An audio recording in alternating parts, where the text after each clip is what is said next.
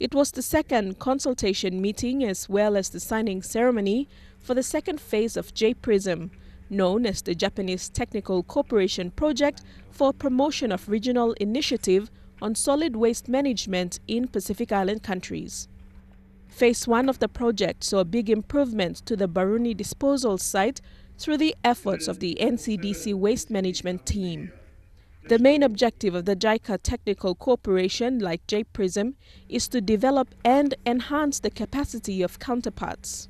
In the coming phase, we put more effort on the CEPA to develop their capacity so that they can disseminate experience and knowledge and experience to other local authorities.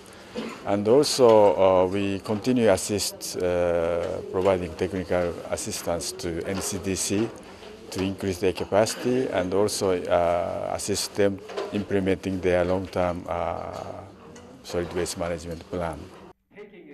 Chief Representative of JICA PNG, Takashi Toyama, said the Japanese Technical Cooperation Project for Promotion of Regional Initiative on Solid Waste Management is one of the most remarkable projects in the Pacific region. He said APEC 2018 is the ideal opportunity for PNG to showcase its waste management efforts to APEC countries.